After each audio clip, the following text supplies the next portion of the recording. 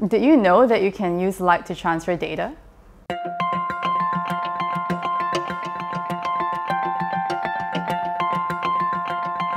Hi, I'm Dawn Tan. I'm an associate professor at the Singapore University of Technology and Design. I run the Photonics Devices and Systems group. We study photonics, which is the science of light. So what is photonics? Photonics is anything to do with light. It's the study of how you generate light using a laser. It can be using other mechanisms. It's also how you manipulate light, how you switch light, how you manipulate wave packets, how you switch data as it propagates down an internet network. And because light travels extremely fast, there's nothing that you can use as a medium for data transmission that can be faster than light. It travels at 300 million meters per second.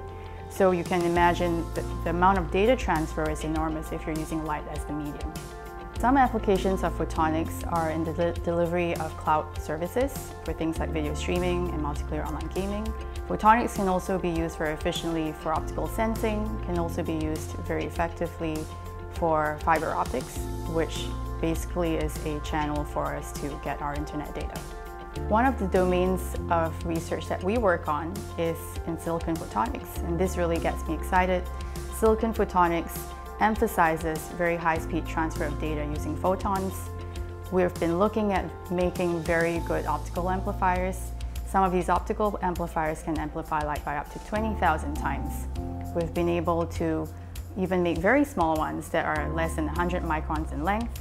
And these optical amplifiers are very important because they ensure that we can get error-free data at the receiver end. Light is perceived by most people to be visible.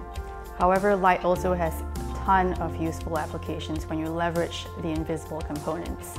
For example, the internet would require these infrared components of light. So my group hopes to harness the invisible wavelengths of light towards practical applications so that we can benefit mankind.